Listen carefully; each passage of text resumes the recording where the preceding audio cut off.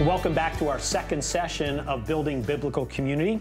Steve and I are back again, excited about this one because this one's about being a learning community, and we know how important that is in the life of God's people and about the Bible and about what we do together when we're trying to engage with some truth. The last time when we talked about celebration and making sure we had a sense of fun. Steve loves fun. Love the fun side, brother. He is the fun guy, but it was also right about a sense of joy and a deep-seated relationship with God and with others in a way that makes us feel solid and at home and good about what God's doing in our lives. Well, part of what we need to do now is say, but what does God say and who is He and how do we learn about Him and what's going on in His world and with others?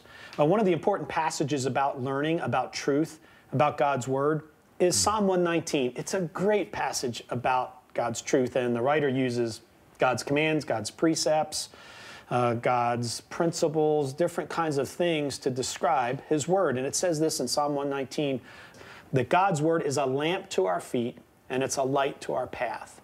And one of the reasons we want to be a learning community is to have that light, that guidance that we need. And I think one of the greatest learners, at least in one of the Bible stories, is the prodigal son. You mentioned the prodigal, or last time. Did you call him the runaway? Yep. Our last session, the runaway son. And it was about a person who took all the goods from his father and his inheritance and ran and spent it all and wound up in a pigsty. Many of you know the story, very popular. But this phrase comes out in the Bible. It says this, and then he came to his senses.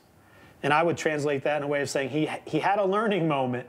There are things he knew before that. He knew truth, but all of a sudden now he's a learner and reality has hit and something happens. He changes.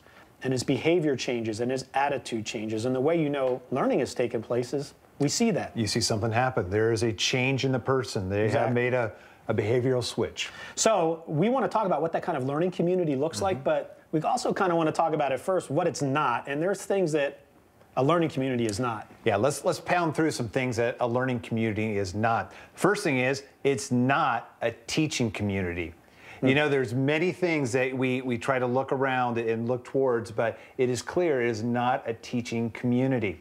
When you look at Matthew chapter 7, there Jesus is giving the Sermon on the Mount. It is one of the most pristine, preached about, talked about sermons all throughout the New Testament. And people say it's the greatest teaching of all time. Of course. And Jesus is, giving this, and he's the best teacher. Yeah, he's pretty good. Son of God, got something going for you.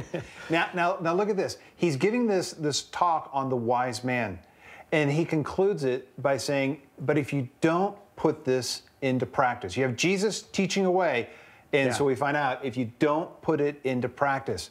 Another thing a learning community is not, it is not a talking community. I love to talk. You're killing me, man. Dude, I've been noticing. I've been like sitting here like going, what should I do right here? But you kind of get the picture on some of these news shows when you have 4 or 5 people and they're talking over themselves and it's chaotic and you're just like listening to this and it's just noise.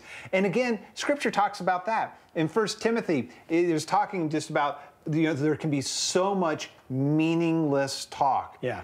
Although the people were taught the Word of God and Paul was able to spread the gospel, but you found out that his coming back is saying there was meaningless talk. Yeah, that 1 Timothy 1:5-7 passage, meaningless. I think the old King James said vain janglings. It means like wanderings. People just talk for the sake of talk. What was that word again? It's a vain jangling. Vain jangling. Ask someone if they've had a vain jangling lately. You're being biblical, but it's kind of funky. So, but you're right. We can have this happen, though, in groups and in other sort of around the coffee table Christian discussions about the Bible. Well, people will just talk about what they think it says. The question is, any learning happening here? Any behavioral change happening from that? And a third thing is it's not a study community. Study's important, but it's not a study community. That's not the ultimate design of a learning community. For example, Jesus, in confronting the religious leaders of his day, in John chapter 5, verse 39, says, you study the Word of God because you think that by that you have eternal life, but you fail to come to me and have life. This idea is they were experts in study, best studiers around, but they weren't necessarily learners simply because they were studying. Now, before you throw us out of the group, they kind of want to throw us out of the group now because you said it's not about teaching. Not about what else? It's not talking. Not talking. It's not about study. So we're like, What's it okay, about? What is it about? But we wanted to hit that and say those things are good, right? Yes. I mean, wholeheartedly, we believe in all three of those elements being very present. But you see many warnings all throughout the Word of God that when it's just that, there is a miss. It's like we know when someone teaches, for example, you teach, I teach, you've given sermons.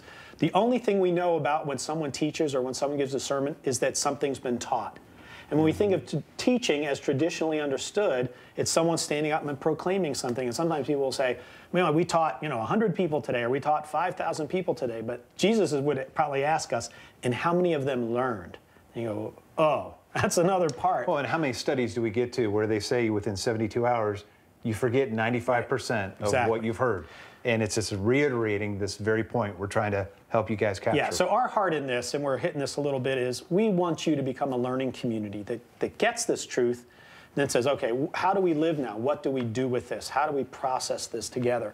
So to get you started on this process, we want to talk about your learning style. Now, your guide will help you with this. In a moment, we're going to turn you to a discussion around that. But we have learning styles. People learn differently, and that's why sometimes when simply we teach or talk, some are learning, some are not. Yeah. And we can't guarantee that because each of us maybe has one or more learning styles. So here's what we'd like you to do. Turn to your guide and look, you'll see 4 learning styles there, and it'll ask you to look which one describes you, share that with your group, and learn a little bit about how people in your little community learn. And we'll be back in a few minutes.